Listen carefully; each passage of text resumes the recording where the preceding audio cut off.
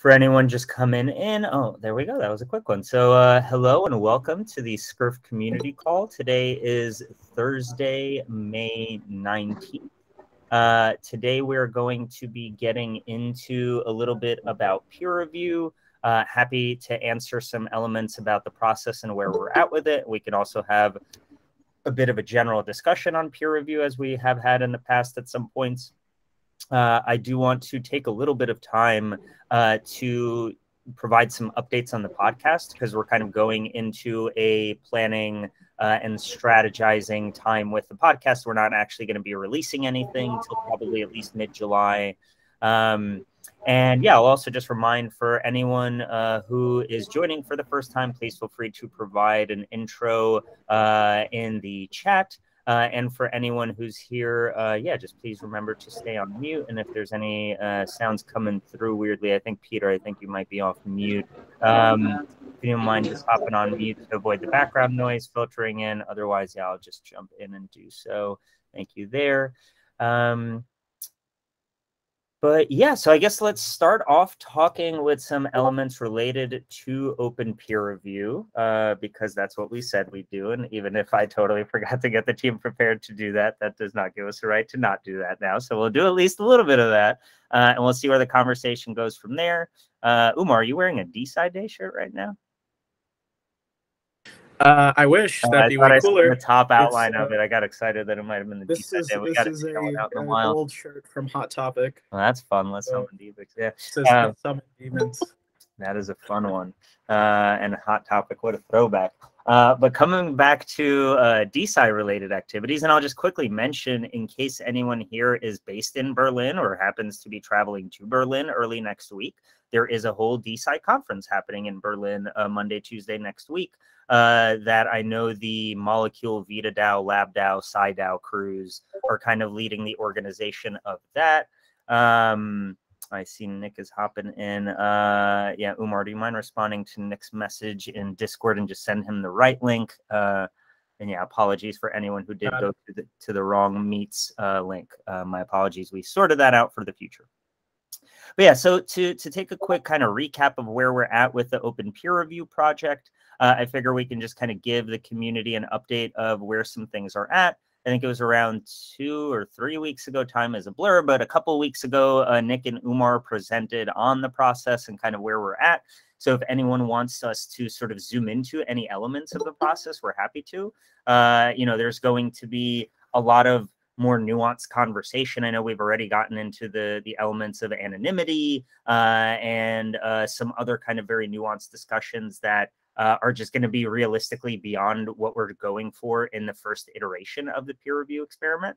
And that's fine because this is meant to kick off a long road of experimentation, not meant to sort of try defining what is the perfect peer review process.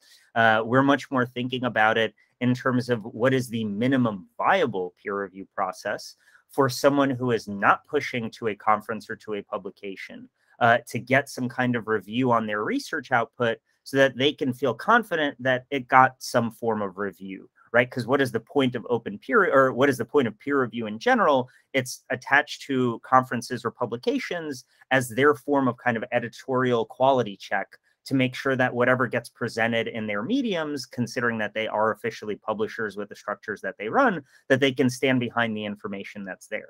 And to look at it more objectively in the scope of kind of why does science need peer review, right? We all need sanity checks on our work. We have our blinders on, we have our biases, we all are humans, which means we are all inevitably flawed creatures. And so it is always helpful to have structures around us that, you know, we can have someone review and double check our work. And so the logic of how we started our thinking about the Open Peer Review project was how do we provide the benefits of open peer review, but to someone not pushing to a conference, someone not pushing to a specific journal. And we're only going to be picking about 3 artifacts. I know I need to reach out to the 3 folks who we've earmarked as the potential recipients of having their research outputs go through our first open peer review experiment. I need to finalize with them. We're also at the process of, once we finalize who will actually be getting their work reviewed, we will curate potential reviewers per those research outputs.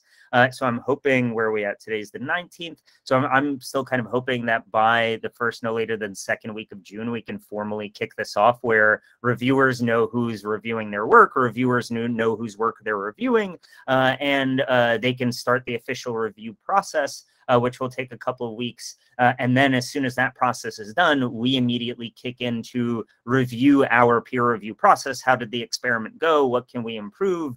Let's get feedback from the people whose work got reviewed. Let's get feedback from the people who did the reviewing. We'll definitely present on one of these community calls in the future. We also are collaborating with a variety of folks deep in the peer review space, whether they're building their own projects or products around it, or just meta researchers as well. And we'll get some targeted feedback from folks like that.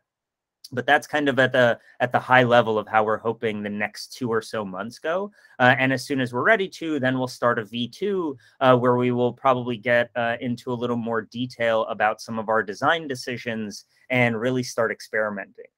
Because, as I was saying, kind of our goal is to see what is this minimum viable peer review process that we can provide to independent peer reviewers. And simultaneously, as we're running through that first iteration, at the same time, we want to be looking at what is the actual landscape of design decisions that we can kind of tweak variables around to change peer review processes. And how does that actually look like in terms of existing research knowledge? So that's, putting together a bit of an open repo of, hey, here's research on open peer review, and here's here's a good list of resources to work through and whatnot. Those are going to be things we definitely want to put together this summer. And yeah, we're going to be excited because I know the Adams crew is currently working on a paper that they want to kind of overview the history of peer review and how we got to where we are. And I know we'll definitely want to engage with that team to see how we can collaborate and contribute some more open knowledge around that. I know the DeSci Labs, DeSci Foundation crew, they also want to get some experimentation around open peer review off the ground. And there is a DeSci event. I don't think anything has been formalized, so I'll leave it a little vague. But there is a DeSci event later this year that is slowly coming together, that the organizers of that event are actually reaching out to. I'm forgetting which, but it's one of the major meta science, meta research conferences. That conference got canceled for this year because of COVID. And so we're seeing if this crew of DeSci folks can actually take over the mantle for a year and run a meta research conference in which we will add some programming specifically around the intersection of Web3 and meta research. Because I think working more with these meta science, meta research communities is very important, so that we don't reinvent the wheel on peer review, considering that's kind of, right, like that feedback loop is exactly what we're trying to do, and have people avoid of just doing the same thing that's been done somewhere else. That's what we as SCURF are trying to do overall for Web3 research. So we want to make sure that, we're focusing on doing, creating that kind of structure for ourselves around the open peer review experiment as well. So that's kind of a general preamble on it. I'll pause there in case anyone has any high-level questions. And then maybe Umar and I can walk through or just give some more updates of where things stand, where kind of what is our actual concrete plan in the next week or two around this. And from there, we'll see if anyone wants to just, theoretically talk about peer review or any abstract components of it or any specific elements of our process. So yeah, I will pause there and add some necessary silence.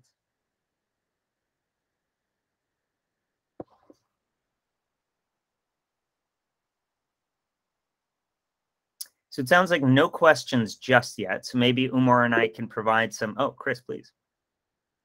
Yeah, I guess one of the things that I'm trying to understand about open peer review, is it an attempt to take away the notion that the peer review process decides what becomes published at that level, in that if there's 10 peer reviewers, only what those peer reviewers have access to ends up published, whereas open peer review sort of opens up the capacity for those people not to be deciding what actually makes it to publication? Because that's where I'm like, is that one of the main goals? Because I haven't heard it necessarily articulated, but I'm just wondering, is that part of it? So the way I personally see it, and I'll just comment a little bit before handing it off to Rich, but the way I'm personally viewing it is that my own view on this is that I think review and publication should be disambiguated, because I think the way that it currently exists where they're attached, and again, this could just be one very narrow critical view, but I think that mainly exists for liability reasons, right? Like, they are publishing venues, they need to do some review to make sure they don't get sued for whatever they put out there. But I think from the more abstract thinking of how do we maximize the quality outputs that exist in the world, and then secondarily, how do we make sure those outputs find it to the people who need to hear that, given the things that they're working on, for that first part of how do we just maximize the quality of outputs, I do think there just needs to be an opportunity for anyone who is producing some kind of focused research output to have a community or a formal structure that they could reach out to and say, hey, I want to make my thing better. Right? Like, I keep saying the example of, like, imagine Vitalik in 2013, 2014 was like, hey, I'm thinking of the smart contract based protocol layer instead of just Bitcoin. What if he had more people to turn to than the 20 or so folks that ended up being the co-founders of Ethereum, right? And especially if anyone's followed Laura Shin's book on that, or any of the other kind of personal and historical elements of how it came out, it seems very clear in retrospect that he could have really used some folks to bat ideas against who were not financially incentivized to build the system with him. So that's kind of my own inspiration and thinking of how do we just provide, especially given how much of Web3 does not come out of academia, how do we provide that kind of benefit to folks like that who are building these next protocols and projects that, you know, potentially millions of people around the planet will use, and also knowing the realities of Web3 probably gets minimal actual oversight and review of any formal kind before it gets pushed out. So I don't see this as conflated with, say, quality assurance on code audit. Like, I understand that there's a big difference between there, but I also think adding this earlier stage open peer review is a necessary step for us to better understand what are all the resources around review that could or potentially should exist to maximize the quality outputs that happen and to minimize the amount of kind of questionable research that actually makes it out there. So that's a bit more of my personal view than an institutional one. I think we have a long road of just experimenting to see how can we do some bare minimum stuff here. But yeah, that's just kind of my view on it, and I'll pass it off to Rich to jump in. Thanks, Eugene. You touched on some of the things that I was going to say, and so I took my hand down briefly, but then I thought of other things. So thanks. I want to also start off with Eugene's disclaimer too, that I'm personally intensely interested in the notion of open peer review. And so I have a lot of things that I'm bringing to the table, and these aren't necessarily organizational or scurvy things too. So as Eugene said, this is an experiment. Let's see what works and what doesn't work. But here's some of my stuff, my baggage. It's easy to come into the open or the peer review space and say, all right, well, here's all of the pet peeves, here's all the bad actors, potentially, here's all the problems, and here's all the things. And it's pretty easy to get manifesto-y at that point. I want to try to caution us away from that kind of activity. So we're not here to, well, anyways, if I list off the things that I'm doing, I'm part of the problem. So I'm not going to list off the things. So peer review is a valuable service. We're dealing with a whole ecosystem full of academics or research, well, I should say academics, but researchers and thinkers and computer scientists and enthusiastic experimenters that may not have access to peer review or may not even have an experience of what peer review might mean. We have a large demographic of academic actors that are interested in becoming involved, more involved with the crypto space. And so it's been a rocky road getting here, but crypto has some legitimacy. There's interesting experiments to be had here. So how do we create more access? And while we're creating more access to a type of service that people might not be familiar with, how do we make sure that we're adding a little bit of a crypto spin on this? Let's make it open. Let's make it transparent. Let's figure out if maybe there's an incentive to be aligned here and there. And then let's offer this utility to individuals that may not have had it before. So we're not, kicking down. I use this the image is so pleasing to me. I use it a lot, but we're not kicking down the doors of academia, you know, and tossing Molotovs and saying, "Don't worry, crypto is here. We're going to save you." It's a completely different model. We want to figure out what academia is doing well, figure out what some of the requirements are in our own space, merge those things together, perform some experiments out in the open, align some incentives, use some of this excitement and enthusiasm we have around collaboration in the DAO space. And anyways, I can go on and on and on. There's lots of really cool things happening here. So this is an opportunity for us to perform experiments, not, you know, burn the publishers to the ground and then dance on the ashes of it. Right? So that's one of the things that I'd like to remind people, or at least throw it there as a suggestion. Yeah, and I'll just quickly add before passing it off to Mohammed that I also think that in general, the question of how can we support open peer review, at least in my mind, very much pairs well with our core mission here at Scurf of advancing Web3 research. And especially as we try to not just work with academics, but with anyone producing high quality research outputs or interesting things that are, like it or not, getting implemented. How can we provide mechanisms of them having a review, even if they don't want to go through the Scurf forum, right? Because then if it's they post on our forum, etc., we are trying to add some versions of feedback and editorial or content-based review. But that's not the same as like, hey, I'm an expert in your domain area. Let me actually give you some concrete feedback on your idea. And so I think at least taking a baby step in that direction via this experimentation can provide useful inputs for us, both about how should Scurf, you know, formalize its informal review into a proper peer review process over time if we deem that to be the appropriate thing, or we could decide that's not the appropriate thing, but we just built this amazing network of brilliant people, and then we can invite all of them to help us out with other Scurf things where their deep expertise is needed. So I see a very high probability of whatever we're doing pairing very, very nicely with our core mission. And quite candidly, I feel like if it didn't feel that way, we probably would be questioning much more whether or not this is worth the operational overhead that it's inevitably going to take. That's a great point. It's scratching a niche for ourselves. So we produce the summaries, we produce content here aggressively, reviewing that and figuring out how to open that process up and learn from it is critically important to our success. We're also becoming more and more engaged with we find interesting research that's seeking funding, and we can help out with that. How do we ensure that we're contributing in a way that provides real value? So we need to adopt some of these really intelligent and really cool processes that already exist and have existed in academia for 1,000 years. But also, it's a good opportunity for us to look at it with some fresh eyes and see if there's something that we can tweak here and there. So that's the perspective I like to take. Mohammed, do you want to jump in? Yes, thank you. So there was a, or maybe it was Eugene, about when Mr. Buterin was coming up with Ethereum and needing people who are involved who are not financially motivated. There is a financial motivation in academia for publishing, and indeed, I mean, we are putting ideas out there, but the space is so radically altered from what it was in 2014 or any other period. VCs are quitting their firms and starting Web3 startups. So there's a financial incentive element here that's possibly a little bit different from a biologist who's writing about a new kind of behavior in aardvarks or something.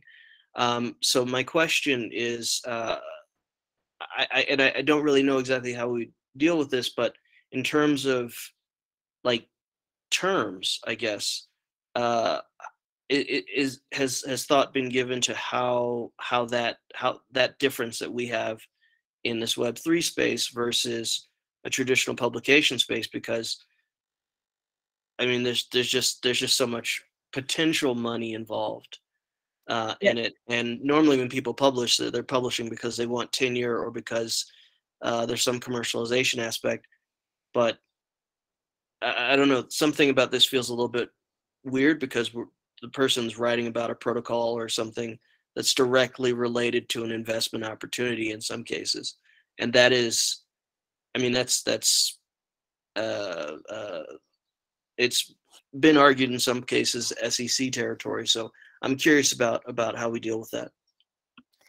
Yeah, so that's a very interesting point, and this is one where I personally want to better understand of where do lines get drawn around more and more technical research. Because at a certain point, once you're right, like let's just step out of Web3 for a moment, you could be writing about a cutting edge artificial intelligence neural net machine, you know, whatever kind of system that you're building, and you could be writing that because you're also building the startup around that thing. And I know plenty of academics who are releasing papers with their academic hat on and working on the private thing on the side as well. So it only adds even more complexity into my mind when the literal technology, right, at least for anyone doing protocol layer research, like that thing is commercializable and open sourced, and anyone can just read the paper and be like, ooh, I'm just going to save a Google reminder and then buy into it as soon as it comes out. And like it adds a whole other dimension of it beyond just say traditional CS, or at least like cutting edge sexy CS topics that you know, like VR, AR, autonomous vehicles, drones, like all these areas are very hot and getting a tremendous amount of activity in their own right.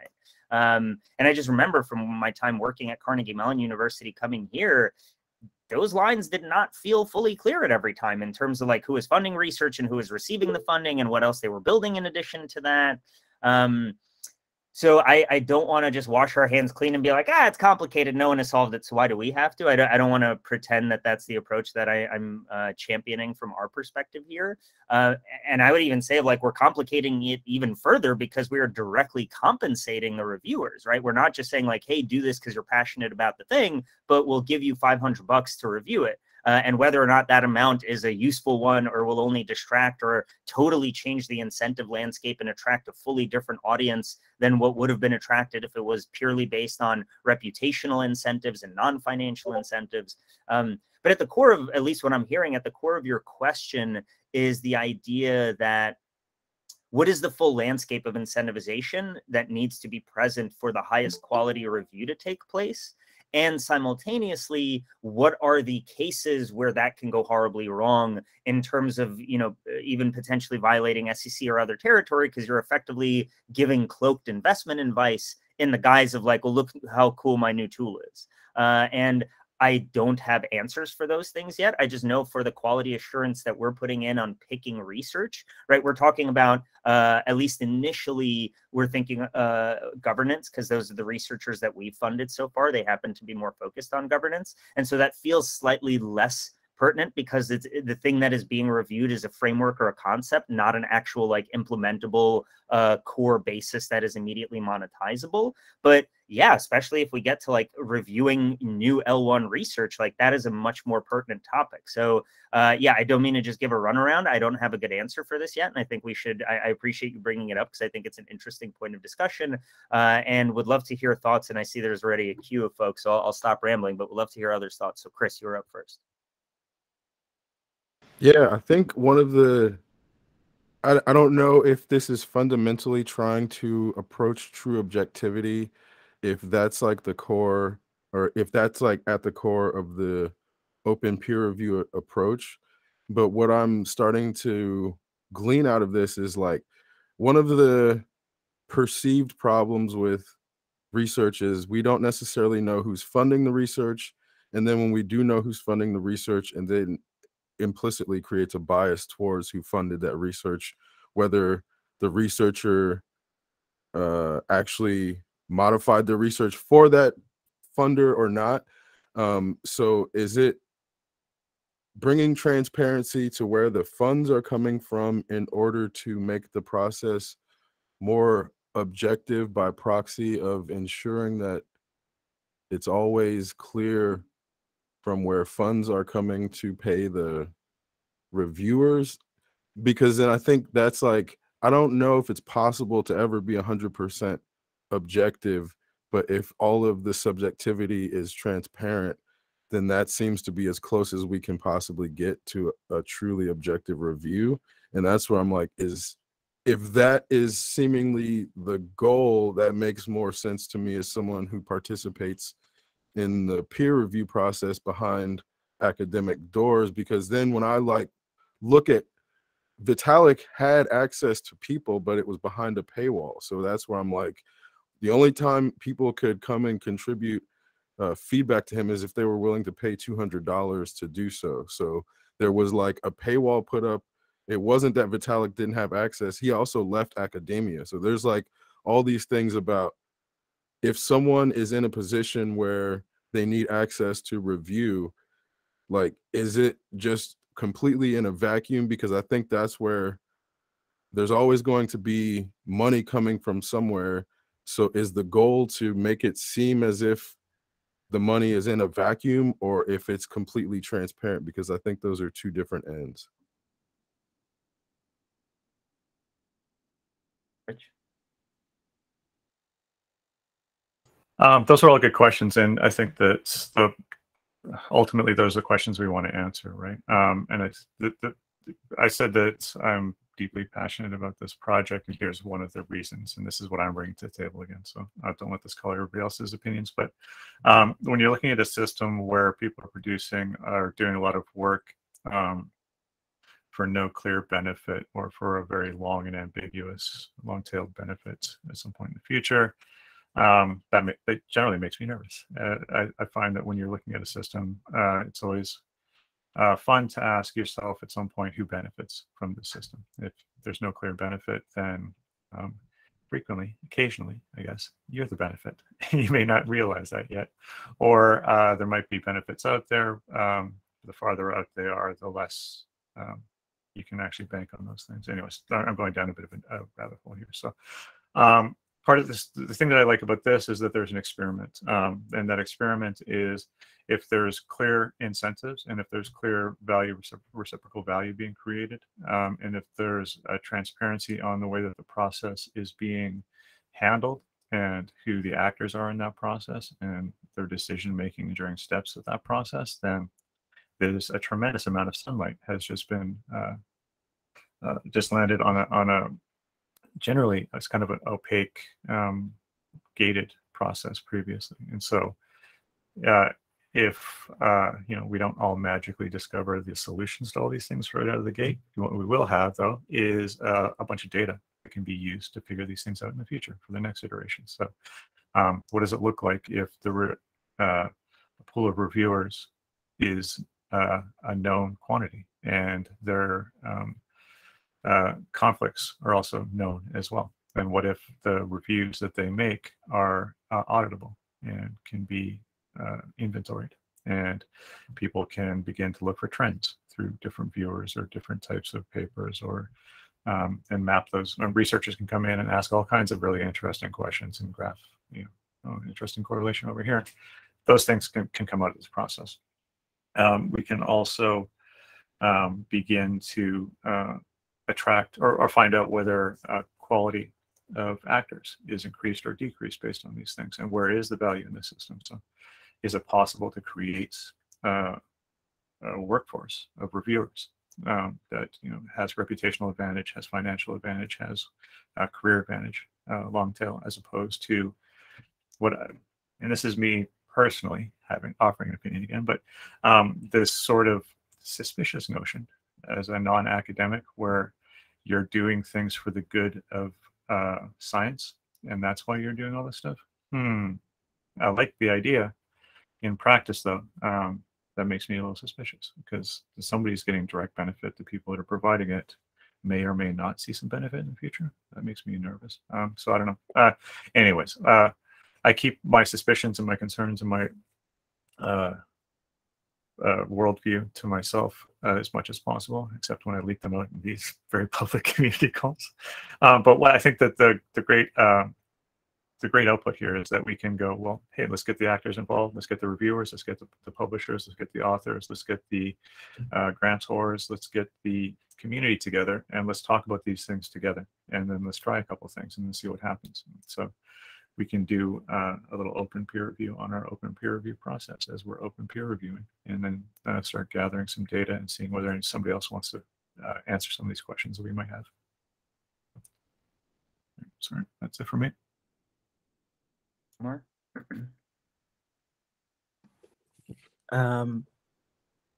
Wanted to jump in on the transparency discussion because I'm very bullish on what is possible if everyone knows what's going on behind the scenes, if there is no behind the scenes and everything's just on stage. especially like Chris and Rich both mentioned, like just like knowing if someone has a subjective reason that could bias their research, having that out in the open. And I think there's like multiple aspects to that. In addition to the financial ones of like who's funding your research, there's also these subjective biases that researchers will have about like, this is, you know, my theory and the research I'm reviewing opposes my theory. So I'm going to review it more negatively. And that kind of stuff comes up a lot in like the peer review literature when they review subjective biases. One thing that I think could be really interesting to experiment with there is asking reviewers to declare their biases up front, their conflicts of interest, and not just the ones that they're used to revealing about like who's funding me, and even that I don't think they're necessarily like fully disclosed about, but also like I'm reviewing this research and it opposes my research or it opposes the research of someone I closely collaborate with, and that should also be out in the open. I think, you know, like when we think about like those networks of decentralized research and there's different layers to them, like financial, intellectual, social, there's also like those layers to the researcher, the reviewer, the person themselves as a node in a network having a financial bias, a social bias, an intellectual bias, that all could be sort of out in the open. And I wanted to also jump in on the question about publication. I really love the shift towards preprints, and I think preprints have been somewhat successful at disrupting the publication model because in at least in CS and AI, that's like one of the primary venues for publication besides conferences. And publication, I feel like, is increasingly shifting to a type of thing where it's not like, is your research published or not published? Because now it's sort of just like, is it online or not online instead? And you can put it online whenever you want. But instead, the publication is almost more like a stamp or a status, like a seal of this is blue ribbon quality research, because it's been like, you know, gone through nature. And then there's sort of this question of like, can we stand up, or can anyone stand up other organizations which are able to put ribbons on papers that have been put online as preprints and say this meets my standard of quality? And I'm really interested to see if something like that could work too. Rich? Yeah, I was going to speak to your first point, but the second point is interesting too. So the coupling and or decoupling of the peer review from the publication process, I think there's fantastic things to be understood there as well, which I'm not qualified to comment on, but I'm looking forward to watching. The first point that you made though about conflict of interest. So there's two problems. There's two sides of that coin. So saying, well, this is a great paper, but I can't talk about it because I'm involved too deeply with the space for one reason or another. On the surface, sure, that sounds great. Okay, well, I guess I've lost you as a resource. But what if you just declared that you had that conflict and that conflict was clearly stated and the reasons behind that conflict, and then the author decided, you know what? Sure, go ahead. Like, I understand what your conflict is. I'll use that as a lens to view what your review is all about. And so that can actually be a reputational and quality advantage. There's a lot of interesting things that get turned on their heads once these things become out in the open. So imagine we had a pool of reviewers. Those reviewers had sort of their CV. The reviewer's CV was out there, and somebody had a paper that they wanted to have reviewed. And there's some kind of a mixing and matching process between reviewers and papers and authors.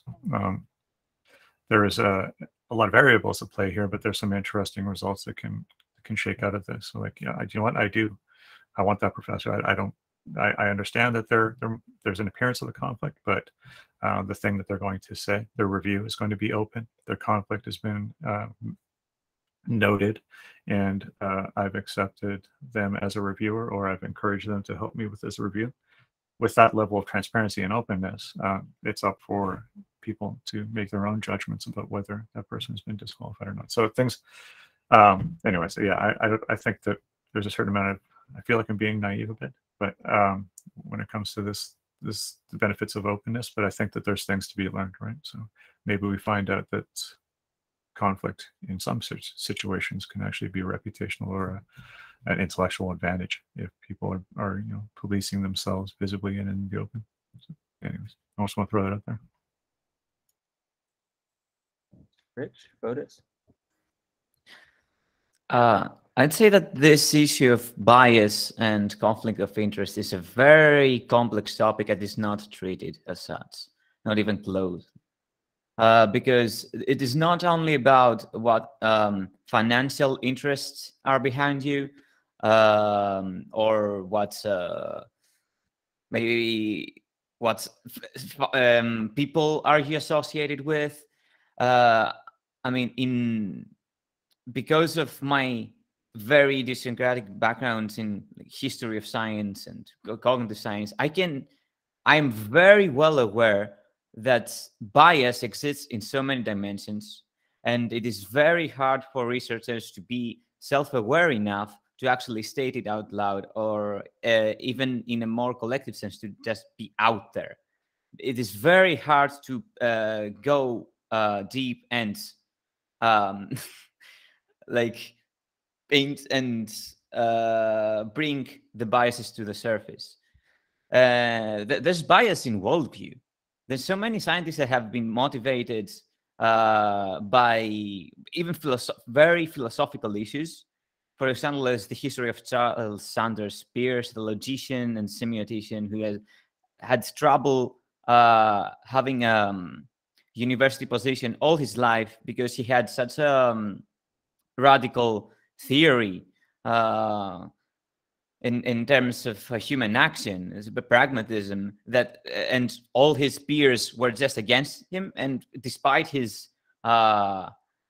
clarity of thought, and despite how great his work was, he never got to have a position there because of biases of worldview, of philosophical disagreement. And we should take all of these aspects more carefully, I think, now that we're thinking of these issues of open peer review and bias and all the ways that it can manifest. Yeah, thanks, Fotis. I think it's it is important to think about kind of known and recognized biases versus ones that will never be known by the individual person. And I will only be able to disclose the things that I'm aware of. I can't disclose the things I don't realize I'm biased about. And at least having the clear of like, hey, if I'm working with Umar or I'm getting paid on a project that Umar is funding, I should probably not be reviewing Umar's work. And like, how can we at least like, again, create that minimum viable of like, even if it's not biases per se, but just any other connections or commitments that everyone publicly should be aware of to make sure things are above board. But then, yeah, as you take gradients into the deeper bias territory, it becomes fuzzier and fuzzier of how you actually sort that and capture that systematically. But yeah, Chris, please. Yeah, if someone has never published before, they wouldn't necessarily understand that there's like a really rigorous process in place for people to assert their biases, all of the funding, and that's kind of like, that's already in place for peer review. So the idea that it's not being treated seriously, like if you've never published, it may appear that way, but you really have to assert your biases in a way that when it goes through the IRB or an institution like university review, they're going to check you on this. It's not just you put the publication out there and you don't get to, like nobody checks your identity or where you came from. You literally have to give the background of why you started the study, what your history is as an individual, like who's funding the study, if there is funding. There's all these things in place about the review process that if you've never actually published, you might not know, and it might not appear that they're there, but there is a very rigorous process for determining bias in place. Chris, Paul? Yeah, as kind of adding to that a little bit. So there is this process. I think it probably could be more. I think some of the interest in this is the transparency of that rigorous process, right? So there is that. It is not always perfect. It is always perfect, but there is some like, where are these clear and obvious reputational or not reputational, but these bias problems. But what I am maybe even more interested in is, to Fotis's point, where that does occasionally happen, where there is a misalignment between the status quo and a person's knowledge set. I think that there is a strong belief that that actually is the more normative thing that happens, and I think that is incredibly rare. And I'm very interested in a open peer review and transparent peer review process, because I think a lot of people believe that there's like secret hidden knowledge that status quo is keeping from getting to the surface, and an open peer review would more likely, I suspect, reveal that kind of that lone voice is more often incorrect. Like, to me, peer review is great because I come from this Karl Popper perspective of like, let's eliminate the stuff that doesn't work. And I really like process of elimination. Like, to me, that's more what peer review, like showing that off, I think would be great. Yeah, thank you, Paul. Fotis? I'd like to reply to you, Chris, about it. Yeah, of course. Saying that it is not taken seriously doesn't mean that it's not rigorous. My point is that it is not deep enough. It is superficial at some point. It is very rigorous about some issues that do not affect research as much, I'd say. I'm sure we can argue about like the subjectivity of where it's superficial, but like having gone through that process recently, it's like a lot more in depth about a person's biases than one might think, or like, for example, my experiences in developing in the blockchain space are something I have to include in my biases. So it's like, if someone's reading my research, they're going to know that I've developed projects in the blockchain space, because I have to put that in my like bias section.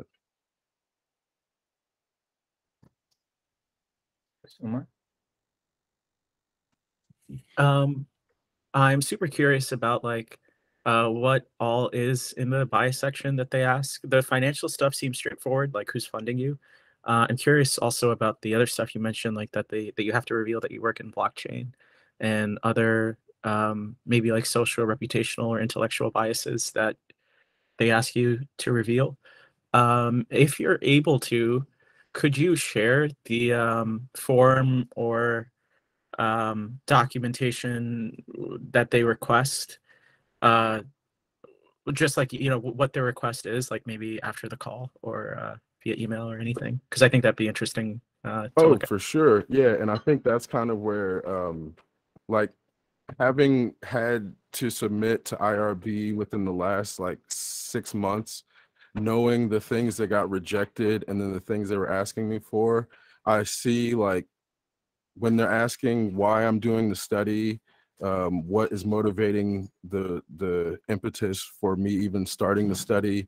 And then it's like you have to explain with the literature review why this study is then valid. So it's like it's connecting your bias to your research on the space. So that's where, like, when I look at the things that they required of me to explain why I'm doing the study, and then to then prove the data to validate the logic behind that, it's very much taking your historical bias and connecting it to the thesis or the hypothesis in the actual study as to why this person is actually qualified to do this study. And on one hand, I also think that, you know, Chris is speaking much more about the production of that research. So if I was going to do the research, I go through that IRB process. Reviewers do not necessarily do that exact same thing. There are some biases, but at least most of the reviews that I have experienced is, you know, this is double blind. And while that is maybe not the world's perfect system for getting rid of biases, right? Because especially for smaller or more emerging fields where I was like, oh, I know this person because I know exactly how they write. There is something to it. I don't know who's reviewing me, and the reviewer doesn't know who is telling them stuff back, right? So you just find out reviewer 1 liked that you did this, but didn't like that you did this. I do think that there is some value to kind of this blind system. I do wonder if there's a way in an open peer review system that you can kind of capture the best of both in some ways.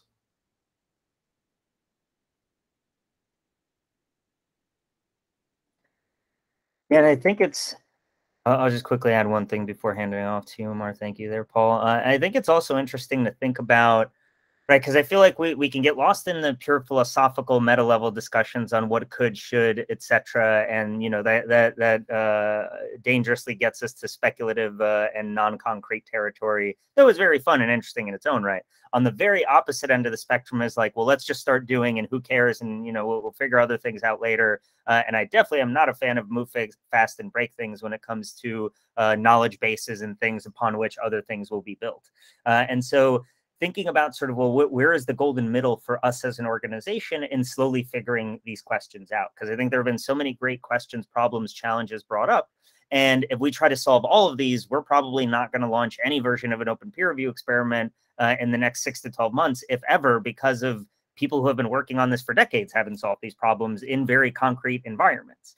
And so it's also interesting to think of what is the simultaneous process that we can create of bare minimum experimentation. And I saw Jean had posted also a comment about, depending on the specifics of the reviewers, and absolutely, right? We are starting with an immensely highly curated, hand-selected thing that is absolutely in no way, shape, or form scalable.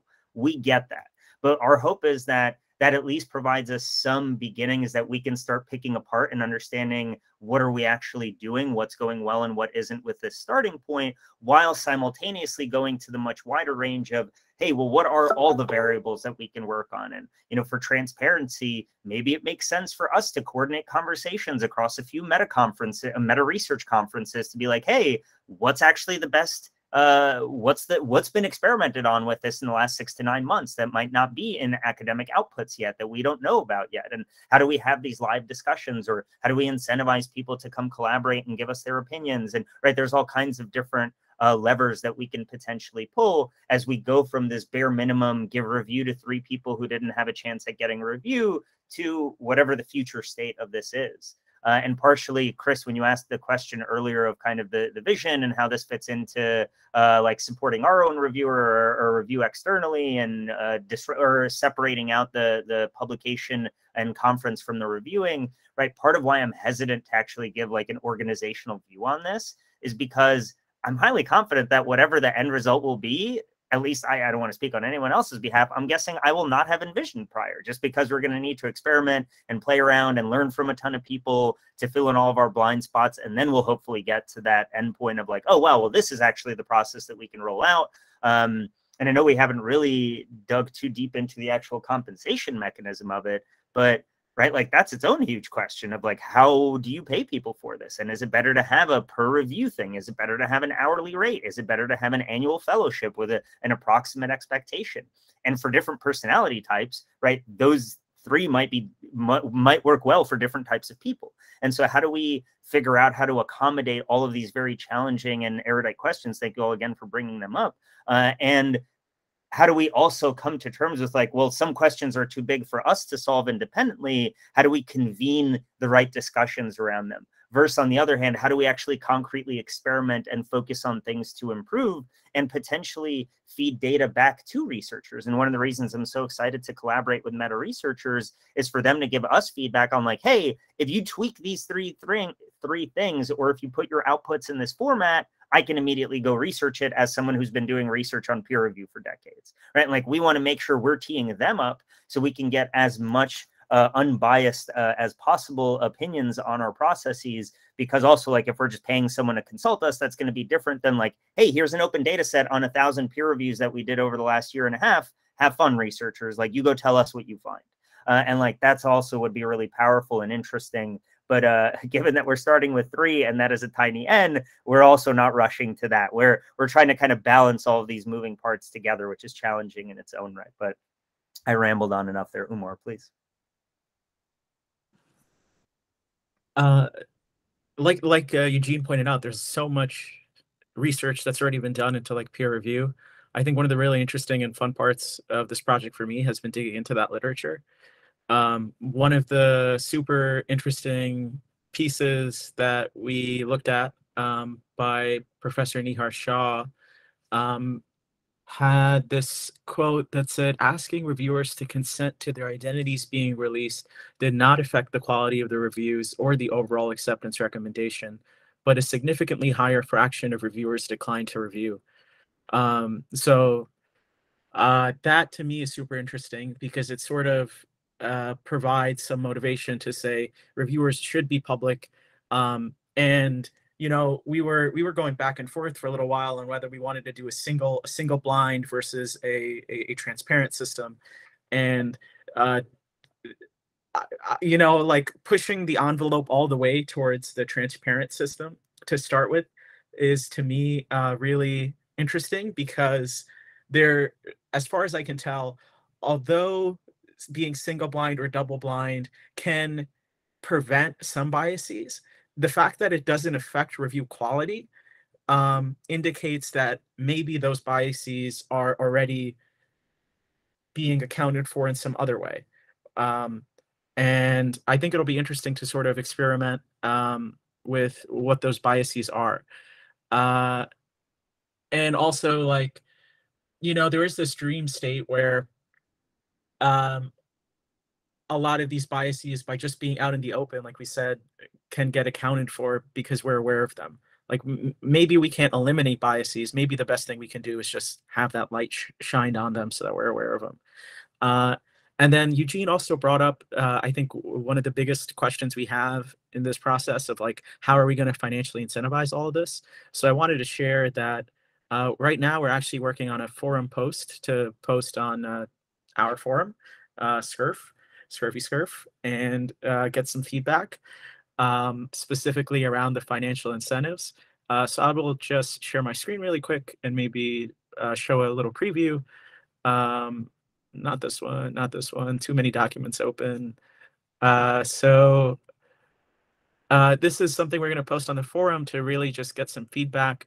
And we're sort of outlining a few different systems for financial incentives. As I think we mentioned, the one we're likely going to use on the first iteration of this experiment is sort of very simple, just a bounty for conducting the review. But in which if you complete the review, you get paid this flat fee. There's also some other things we could experiment with, like a competitive bounty in which multiple people submit, but not all of them get paid out. Instead, you could select the top reviews. And what's nice about this is that it sort of flips the paradigm of us recruiting reviewers to complete the review to reviewers finding the bounty and then choosing to do it, and opens up the pool of reviewers to a larger community to participate in. And from there, hopefully people we maybe wouldn't have thought to recruit, but are very knowledgeable, would sort of come in and have the best reviews. There's also fellowships, which is like, rather than paying for the review, paying for some period of time in which maybe multiple reviews happen. And another idea which I like is coordinate circles, in which review maybe happens as a community of people, a group of people working together to review a paper, and then the individuals in that group assign points to the others in the group based on how much they think they contributed, and then they split a shared pool of money based on the amount of points each individual earned. And so these are pretty experimental, and I think it'll be exciting to sort of play around with these and see which of them work, which of them don't work. I'm hopeful that this community, moving towards communities of review, is something that we can uniquely do because of the internet and online communities coming together. And one system that we haven't gone into a lot of detail yet here, and that's mainly because you need to do more research about how it would work, is something that does like either a prediction market or staking, in which, as a reviewer, you would say, you know, I will stake some amount of reputation tokens on this paper being of such and such quality, and then sort of seeing how that plays out over time, whether in a year or 2 years from now, that paper is agreed upon by the community to have that quality or not.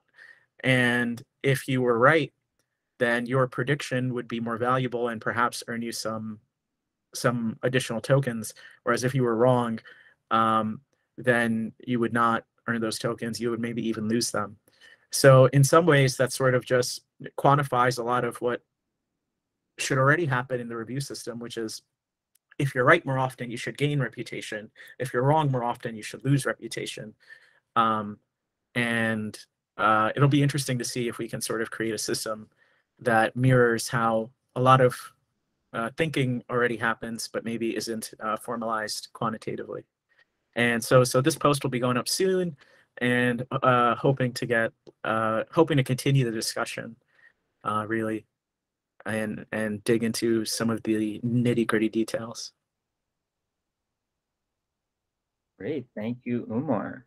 And yeah, so that is just about bringing us to time. So thank you all for joining and for partaking in this conversation. As Umar mentioned, we're going to have the kind of meta post on this open peer review process up on. Yeah, I know, right? I'm expecting at some point to just see like a full tree getting brought through or something. But yeah, thank you all for joining and being part of the discussion. As mentioned, Umar or Nick will be posting that meta post at some point in the next week or so. So please, please, please feel free to engage with that.